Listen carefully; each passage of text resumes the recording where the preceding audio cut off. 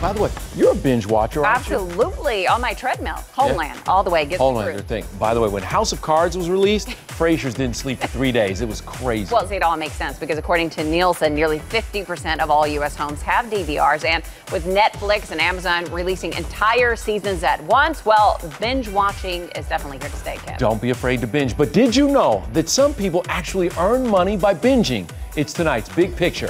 Paid to binge watch. I actually binge watched Game of Thrones and back in the day, The Wire. I binge watched Orange is the New Black. Okay, you know what I binge watch? Veep. Veep after Veep after Veep. We love you!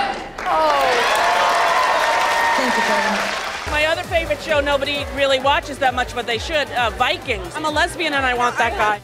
I binge watched Fargo, which I love. That's kind of how I love to watch television.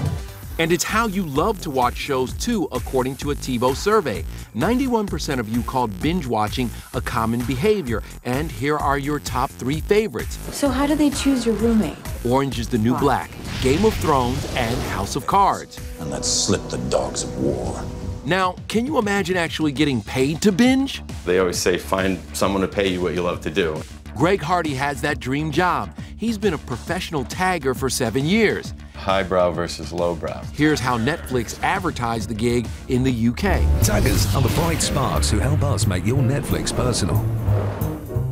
Their analytical minds pick up on the most subtle details. So we'll track everything from where the movie takes place, how much action is in it, how much comedy, how much romance, how much gore, how much violence, how much sex, how much nudity.